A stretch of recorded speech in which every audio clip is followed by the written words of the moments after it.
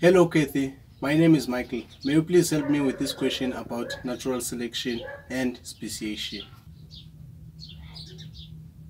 Thank you, Michael. Here we go. The, the Grand Canyon. So we already know it's about geographical isolation automatically, because what are we going to have in the Grand Canyon? A whole bunch of different geographical barriers that these poor little animals have to negotiate. So let's read this. Okay. We've got our extract. It's all about the Grand Canyon squirrels. I didn't even know squirrels lived in the Grand Canyon, but here we go. When the Grand Canyon was formed, the population of the ancestral species developed. Okay, so immediately we know we're dealing here with old Darwin and his natural selection. One of the species is the Kaib squirrel, which has black fur and a fluffy tail. The other is Abbott's squirrel, which has grey fur and a bushy tail. So what are the two characteristics we're looking at here? We're looking at black fur and grey fur, so it is fur coat color, and fluffy tail versus a bushy tail, although I'm not sure if that actually, it looks the same to me, hey? So maybe the drawing's not, or the pictures aren't that great, but yeah, anyway, so you've got fur coat color and you've got the tail type. Okay. The members of the two species have similar size, similar shape, similar diet, but they are no longer in contact with one another and have become different during their separation. In other words, we now have speciation that has taken place. Okay, so there's our Kaibab squirrel and we have our little Abbott's squirrel. So it says, define a population. So what is a population? Now watch this. It is so easy. It is organisms of different ages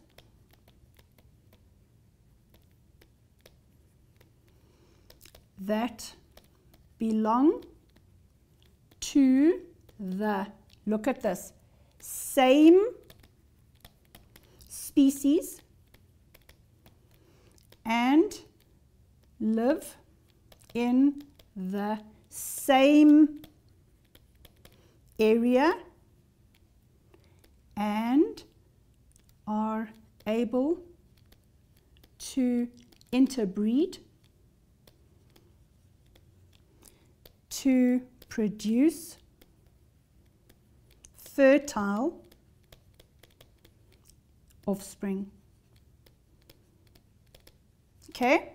Same species, same area, and they interbreed. So people, if you have a population of mice at your house, and, oh, I hope I don't, and I have a population of little mice they're quite cute, rather mice than rats, and I have little mice at my home, 10 k's away from you.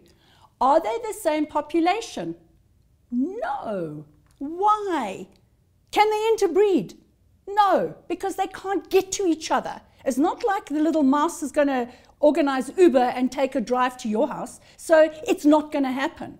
They cannot interbreed. And that is what separates populations. Can they interbreed? No. And if they can't interbreed, they can't produce fertile offspring. Okay, so very important.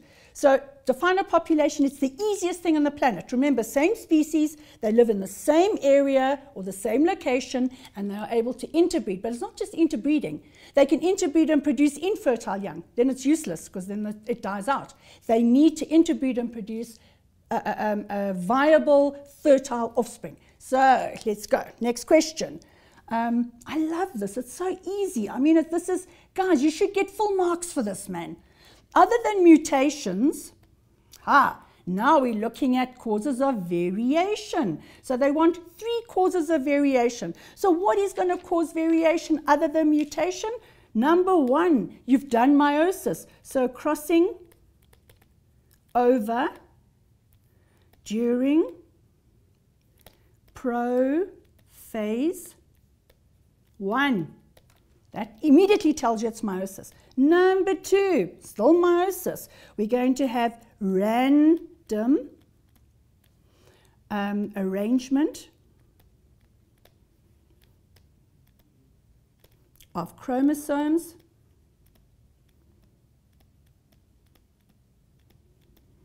during metaphase. Those chromosomes arrange themselves at random. So in one case, you're going to have the male chromosomes going up and the female chromosomes, whatever. It's going to change. All right? Number 3, you're going to have, again, random mating. Okay? And number 4, you're going to have random fertilization. So which little sperm gets to which little egg? Which combination gets to which combination? All right, so I've given you 4, they only wanted 3, and then your 5th one is mutations. So crossing over during prophase 1, and then still meiosis, you have random arrangement of the chromosomes at that equator during metaphase. Everything's in the middle, remember, metaphase, middle, and random mating, random fertilization. There you go, as easy as that. People learn that. Mutation, crossing over in prophase 1, random arrangement of chromosomes during metaphase, random mating, random fertilization. There you go. Simple, simple. And they're going to ask this. They'll ask it in a multi-choice, they'll ask it in a short question, they'll ask it in a long question. You will get it. It's worth learning it. You're going to have at least 3 marks there. And every mark counts at the end of the day. All right, so let's see here. Next question. State 2 characteristics that distinguish the 2 squirrel species from each other.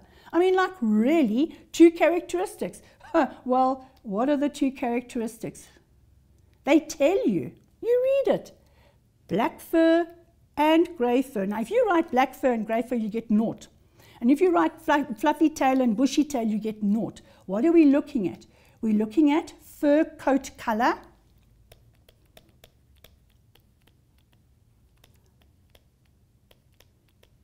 that is your characteristic. It's the color of the coat and the type of tail. Not whether the tail is bushy or fluffy. I still think it's the same thing, but it doesn't matter. It's the type of tail that's going to matter. Okay, let's see here. Now, it was discovered that the 2 species of squirrel were 2 separate species. So they tell you 2 species of squirrel, 2 separate species. Describe what can be done to confirm the 2 squirrels belong to 2 different biological species. People, this question doesn't even take learning. If you want to know whether you belong to somebody or a baby belongs to somebody or whether this is the father of the child or this is the mother of the child if a kid was stolen at birth, what do? You do a DNA test. So I'm not going to write this, you're going to do a DNA test. You're going to test the one species, you're going to test the other species, a couple of individuals, and then you're going to compare the 2 and you're going to say, it's different, the DNA. Okay, so DNA test, it's quick, it's easy, it takes 2 or 3 weeks and it's done. Okay, or you could take individuals from the 2 different species, try and get them to interbreed, if they interbreed. Then, if they interbreed, check whether fertilization takes place. And if fertilization takes place, are the offspring fertile? So that's quite a long process, but that's the other alternative. Alrighty, let's look at our question 5.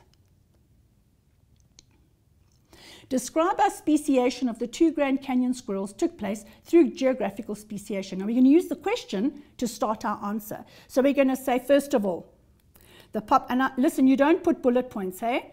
I'm doing it to help you. So the population,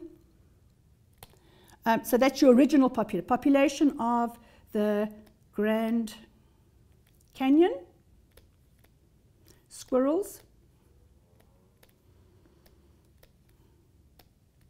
was divided, or you can say split, into 2 populations. I'm just going to put pops here.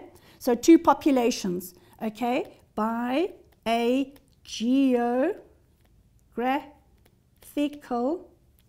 barrier.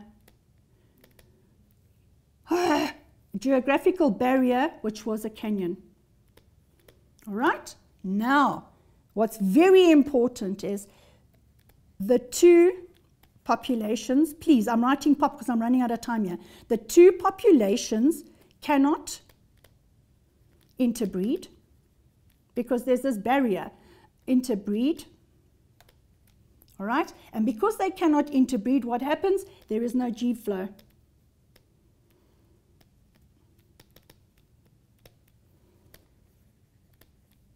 Now, if there's no gene flow, well, that's it. So what do we have? We have, you've got natural selection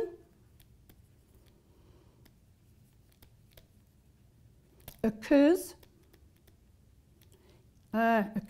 independently within each population group. Okay, why? Due to environmental differences. Okay, and that results in each group developing genotypically and phenotypically differently. Okay, to a point, let me just put. So they are now genotypically and phenotypically different. So if barrier is removed, they will not interbreed. Okay, why? Because two new species have developed. Okay.